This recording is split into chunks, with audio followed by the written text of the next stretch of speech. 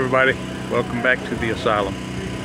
I'm here today at the Vintage Japanese Motorcycle Club's Carolina Classic Motorcycle Show in Concord, North Carolina. We've got a good show, had a decent turnout behind us, as you can see. Have people coming in as spectators and voting on their favorite bikes. I'm going to go take a deep, in-depth look at a couple of bikes here that are really special and have their owners tell you their stories. Okay, everybody, here we are with Mr. Kurt Andrews, the owner of Andrews Motorsports, and behind him is a very special bike. This is Jimbo's Chopper, a beautiful CB750. Tell me about it. We'll start with what year is it, and how did you come to wind up with it after your friend had it? Tell the whole story quickly. Ready? Yep. First of all, this is Danny Hog Hartsville.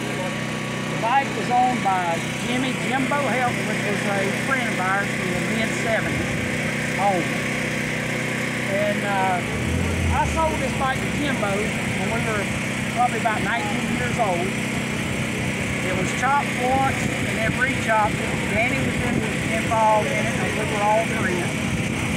And the second time it was done, the chassis is a one-off custom build that Danny and Jimbo hit the pipes on and the framework and welded together.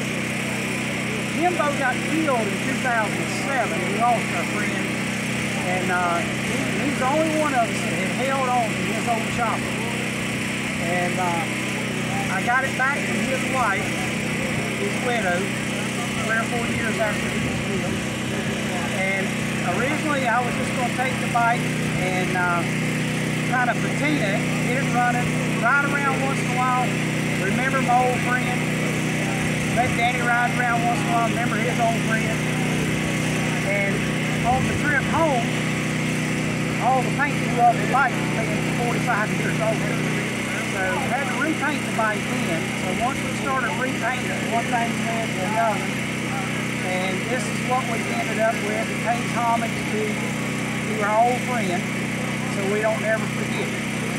And I'm going to let Danny tell, he can tell what he wants to tell now. When I look at this, it pulls on my old heartstrings. So Jimmy was dear to us. And when we lost him, he wasn't a 50. He wasn't riding this bike. He was riding the horse. But he always kept this one. I wish I'd have kept mine. I had a nice 750. Fatback had a nice 750. Don't you wish you'd have kept yours? Oh, yeah. I hate to know what I'd pay for it now. Yeah, me too. He can about name the price, didn't he? Yep. But Jimmy kept his. This bike was made basically from scrap. The frame is made out of gas tubing. Jimmy brought some gas tubing from somewhere, and I brought the fender home from work and did all the angles for this frame. Made all the pieces out and Jimmy welded. The rear of the bike was axle slide through right here. Fatback made in the shop when he worked at Cannon Mill. He made them pieces and the pieces that hold the motoring cradle and the motor mount. That's what he did to his bike. It's got a lot of, I'm glad to see it. This is the first time I've seen it completed since he got it from here. It was about, because naturally business, we gotta do business and make money. And this was a labor of love and respect. It took about 8 years to get this bike completely done. So, I think Jimbo would be proud, and I think he would be very happy that we done this just to remember an old friend. One important thing, did you get a shot at the tank? I'm about to do that right now. This is not just a tank. It means something. Get right here and look at it. I'll go over a quick deal on the tank. The original bike had ribbons in the paint job, and it had, this is from Jackson Brown's, running on empty. Back in the 70s, a lot of us used album covers on custom paint jobs. That's what we did. All right. Jimbo didn't have the drum set. If there's any rockers out there watching, they know running on empty's got drum sets in the scene work. Jimbo didn't have that in there. And the painter, when I went to him about repainting it because all the paint had blown off of it, he was having a hard time with the dark album cover being on yellow paint. He said it's like ketchup dropping on a white shirt.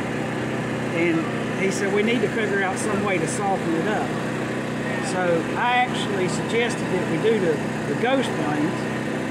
And then I said we could keep the album cover and we'll put a bike in there. This is Jimbo. He had a ponytail like me.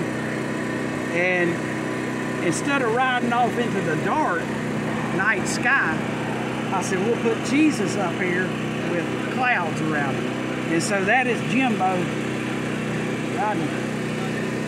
riding off into heaven. I love riding it. to Jesus. Yeah, it means something. All Jimmy's bikes, murals meant something. And this one didn't do. And that bike right there, have you looked at David Harlison right there? That's nice. There's two things that's important about that bike. Okay. Probably me and you would catch, and everybody wouldn't catch it. You'll see what it means. We done?